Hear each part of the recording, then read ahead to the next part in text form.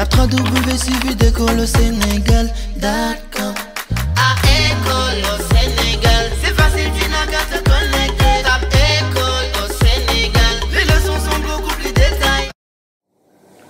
When we talk about sports or other recreational activities, oftentimes we ponder about the right verb to use. So what do you use when you want to describe the kind of sports or talk about sports or other activities, okay? Would you use the verb to play, to do, or would you use the verb go? So which one is appropriate? How do you get to differentiate play, do, and go when we talk about sports and we talk about recreational activities or other activities, you know? It's important that you get to understand the differences and to be able to use the right verb as far as the sports are concerned, so that when we get to sports, you'll be able to describe the sports and use the right words or the right verb. So to play, we're going to start with play. Play, when we want to use play for a verb, for a sport, play, it has to actually be a kind of sports that has a team, you know, that has rules, that has regulations, that uses an object like a ball or a disc or a bat or something, okay? That is when you say play, or you use play. For example, I play basketball, I play volleyball, I play handball, okay? That is when play comes into the context. It has to be something that has teams, okay? It has to be a sport that has teams that you're playing against. It has to be some kind of sports that has rules and regulations. Yeah, that's right. All sports do have rules and regulations, true. But then again, it has to have like an object that you use, like a particular equipment that is used in it, okay? And so that would be play. For example, you know, I play basketball, you know, I play, okay, basketball every weekend. Okay, so the next one will be go, the verb to go. What would you use go for? In what context? It's used for activities that have an ing form, an ing form. Okay, every activity that has an ing form, it's usually not I play. For example, I don't play swimming. Okay, you know, I don't play bowling. Okay, you would say I go bowling, I go camping, I go hiking. You know, everything that has the ing form would be go. For example, my family and I go camping every summer.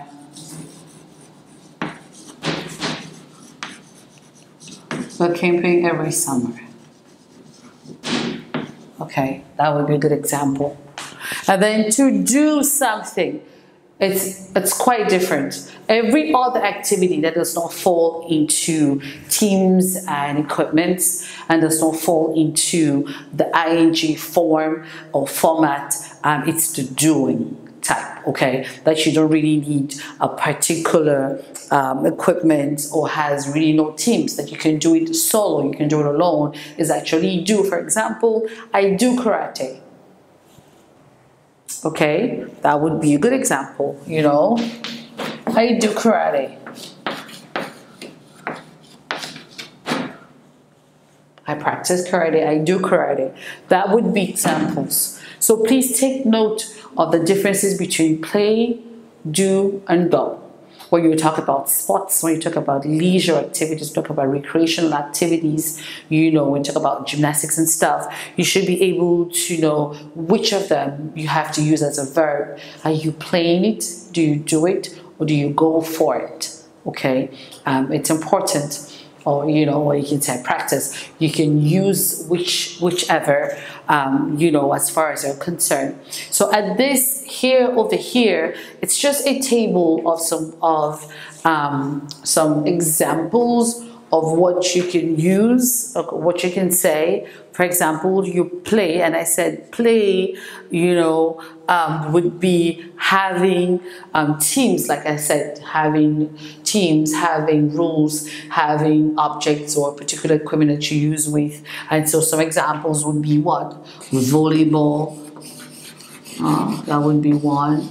Okay, handball, okay, that would be one. So, you know, even soccer, you know, play soccer, that would be, of course, one. But doing, it's something that, you know, has no teams, has no really strict rules. And even if they do have strict rules, they'll have like particular equipment that you need to use to function with it. Like, you know, I do ballet, for example, gymnastics, you know, gymnastics, for example. Okay, I don't know, Tai Chi, for example, Taekwondo, for example. That would be something doable.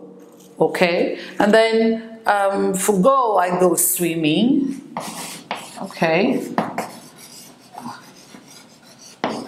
Okay, hiking, camping, bowling, swimming, anything that has the E form, the ing form at the end. That would be with the going part of it, okay? So those are some of the examples that we have as far as sports and leisures are concerned. I hope that it helps you and that you take it into practice and you try to utilize them, okay? And thank you. See you next class. Retrouvez-nous, cette,